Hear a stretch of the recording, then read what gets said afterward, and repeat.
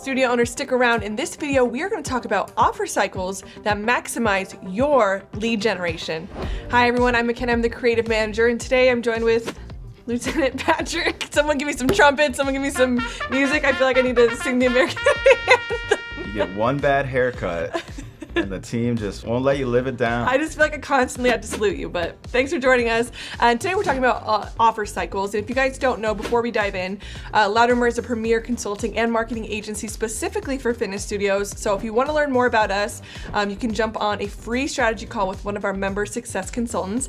Just learn more about us, we'll learn more about you. So check out that link in the description below.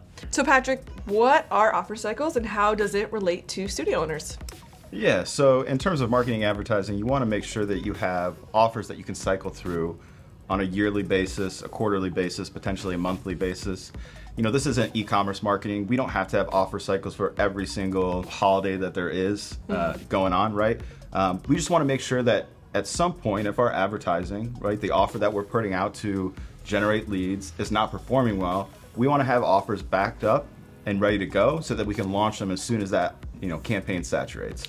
What's like a good time to change up the offers for studios? Is there a certain amount or is it like just when it runs dry? Yeah, I mean, this is marketing at the end of the day, right? So I'm not going to sit in here and say that, you know, each quarter we should change our advertising campaign to generate new business.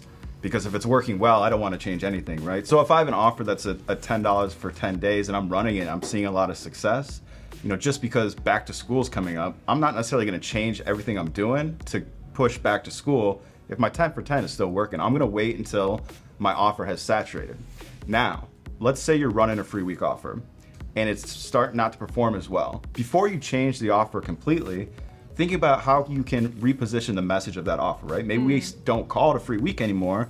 Maybe we switch it to a 7-day pass, test that for a few days or a few weeks, see how it performs, and if it doesn't perform well, okay, well, we know the free week or the 7-day pass isn't necessarily doing as well as we want.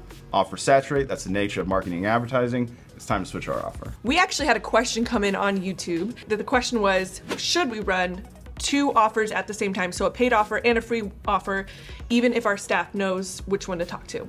No, I mean, that's just creating confusion in the marketplace.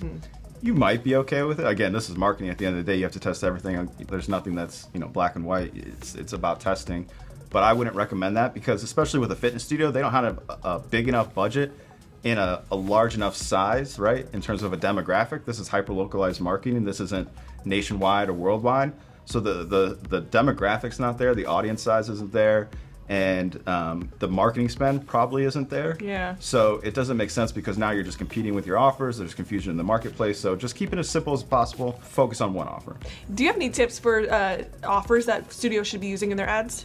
What's the most value that you can give away as a business without impacting your bottom line, right? Making sure you can get a return on that investment in some capacity. This is direct response marketing. I say it all the time. The biggest lever that you can push to see results in your campaigns is how good your offer is, right?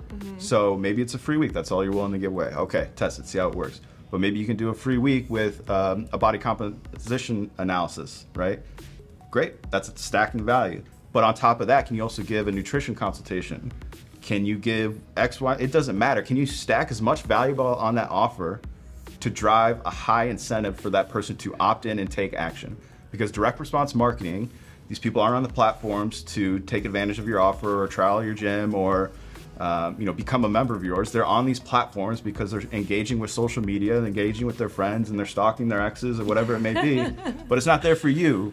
So if you want their attention, you want them to opt in, give as much way as possible that it's not going to break the bank or run you out of business. Right. And can we speak to the difference in the sales process when you offer a free week versus, you know, a 30 for 30? What does that look like for the studio owners and their staff on the sales process? I mean, to me, it's the same. It's no different. I'm signing them up that first day. The offer is what brought them in the door, but you know, I want to understand what are their goals, what are their whys, what drives them, right?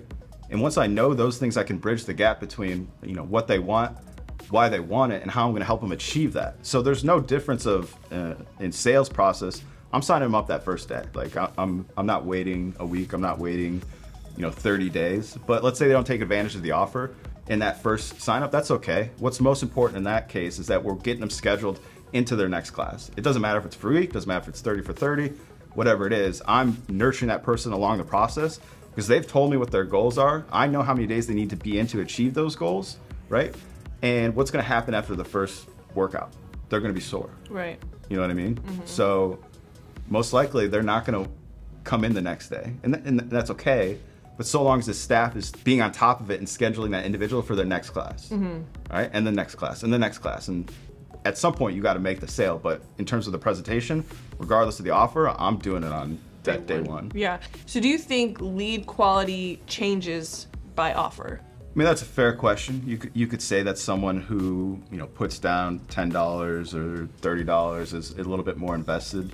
To me personally, I think there's some type of threshold, right? For example, I've done a challenge where I paid $100 and I didn't follow through. Like, I had skin in the game, but I didn't do my thing, right? I didn't do what I was supposed to do to be successful. But you tell me, like, if I put $1,000 in, like, I'm invested. So I think there's some type of threshold. There's something to it, without a doubt, but I feel like there's some type of threshold. Funny that you say that, though, because, you know, you spent $100 and you totally wiped off. I spent $10 and I signed up for a membership. And that, you know, that's a good point. That's like, go back to your ideal member. Yeah. Create your offer, create your advertising campaigns, create your strategy, create your whatever for marketing and advertising based on your member avatar. Yeah. Which, by the way, we have a cheat sheet for. Click the link in the description below. So I pulled it up. But what I did take from your little spiel there was lifetime customer value and acquisition cost. I think a lot of people talk about, what's my cost per lead? What's my cost per lead?